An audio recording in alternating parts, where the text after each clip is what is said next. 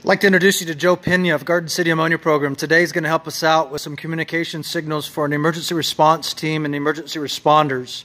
The whole essence of emergency planning response is effective communication, all the way from instant command to decon to medical to 2 in and 2 out on the first responders team. Effective radios and communications will be a line of strategy, but it cannot be something that we can always rely on. If I want to communicate to my buddy quick, fast, effectively, and efficiently, a simple yes is a thumbs up. A simple no will be a thumbs down. If we want to stop action, we'll have a closed fist up in the air at shoulder height. If my buddy wants to tell me, let's leave now, he will actually slice his fingers across his throat, and he will point in the direction of where we may go. If we want to go this way, you will point to your buddy, you'll point to yourself, and then point into the direction of where we may need to go.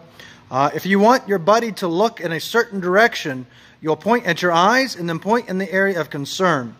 If you want to leave the room, or if it's time to leave, point to your wrist and show we got to go. And then if we need anything in communication about the monitoring devices that we may be using, and we're above limit, we're over limit, we'll point to our monitoring devices, we will cut our throat, and we will say it's time to go.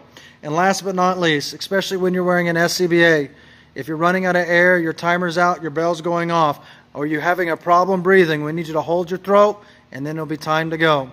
We hope that this effective communication strategies is something that if your facility hasn't implemented yet, y'all create your own signals for effective communication, practice and plan it for proper emergency response.